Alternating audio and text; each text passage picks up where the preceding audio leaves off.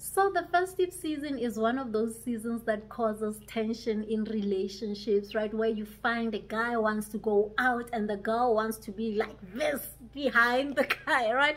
And it'd be like, but can I just have a boys' night out, right? And the woman won't let you. Or it's the girl who wants to have a weekend away with the girls, but your boyfriend or your husband is just like this. They don't want to let you go, right? So there's so many tensions that happen now that everybody's relaxed. People get to, see things. People get to go places.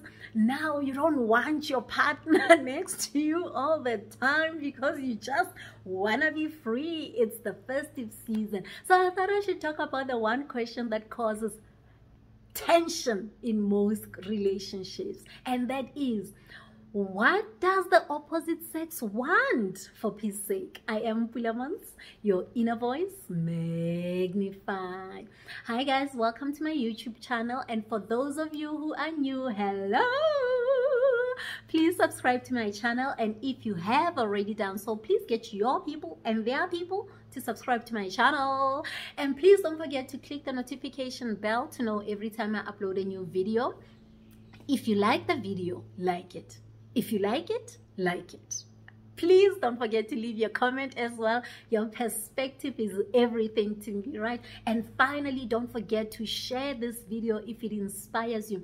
And if it does nothing for you, I tell you, somebody connected to you might be needing this message. So share it anyway, right? So what does the opposite sex want?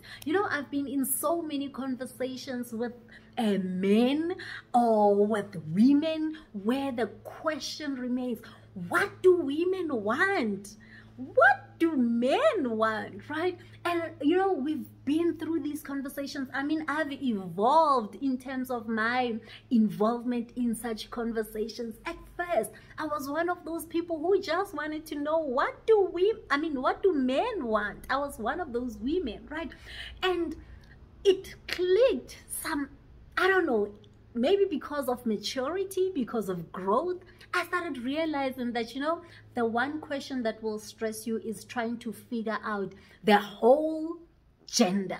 And that is where we all go wrong. Most of us, go wrong. We want to understand the gender in its entirety from one conversation. You find men being so frustrated because they just don't understand, what do women want? And the same goes with women. We get so frustrated trying to figure out, what exactly do these men want from us, right? But I've recognized that you will have peace when you start narrowing your focus to, what does my partner want? Because guys, we are all individuals.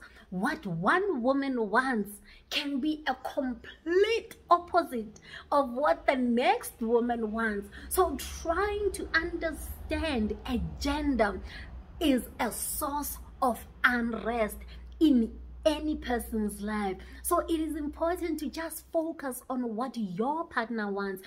I figured that, once you focus on your partner only, you focus on your relationship, you will start having peace, and you will start realizing that actually your woman or your man is not that complicated, right? They will tell you exactly what they want, and what you need to do is to give them what they want.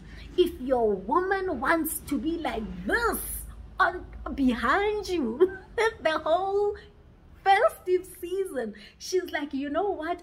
In festive season, I don't do boys. I don't accept this boys' night out talk in our house, right?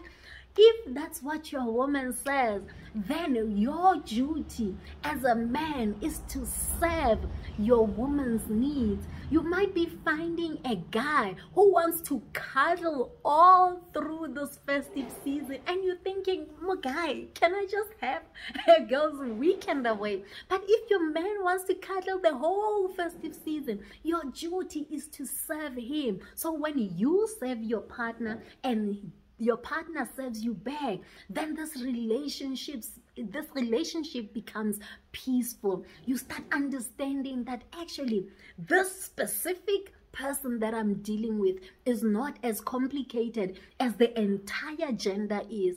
So guys, it is festive season. Let's not stress our minds out. Let's just focus on having peace in our lives and forget the question, what do women want? Because we can never have a blanket statement of what women want. You know, I was watching this show called After the Vows, right?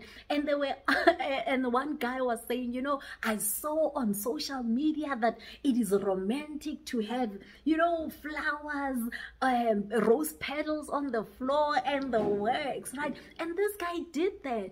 But when the wife came back from work, she was like, oh my gosh, this is so beautiful. But who's going to clean all of this? The tile is going to be stained because of all these flowers on the floor. Who's going to, do you expect me to clean up after you? You created this mess. Now I'm supposed to come and clean up.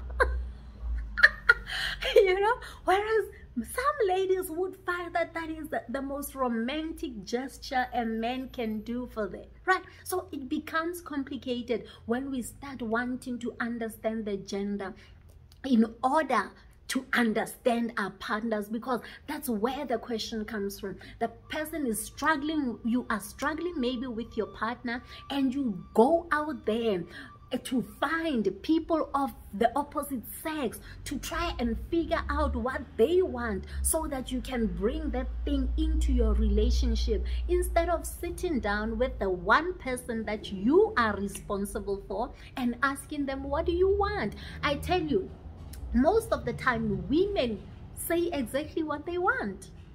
Your partner has probably said a lot of what they want in this relationship, but because we are so focused on what the gender wants, we want to impose all these things that we've heard from outside our relationship into our relationship, and we find that your partner is always complaining about your efforts. Have you really listened to what your partner, umuntu wakho, your own partner wants?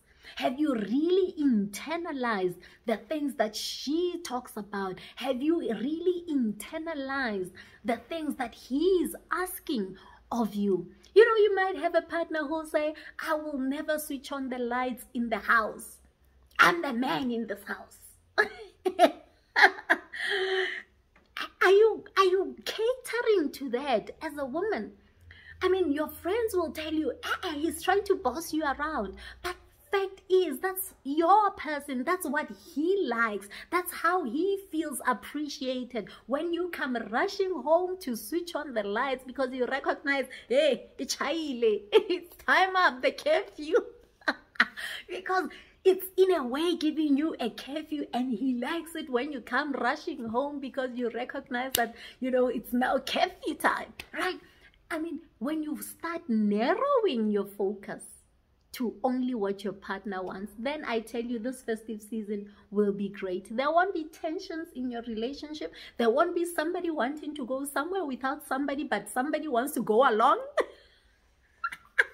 There won't be all that chaos, because we will decide at the beginning of the festive season how we will spend the season, what days we will spend together. If it's going to be 31 days of December that we are spending together, then nobody must say, when it's the 15th, tomorrow it's the 16th, now I want to go away with the boys or the girls without you, right? Whatever decisions that we make at the beginning of the festive season, we must stick to those decisions, right? Not unless, obviously, you get the blessing from your partner to change the plans, right? So focus on your person this festive season, guys.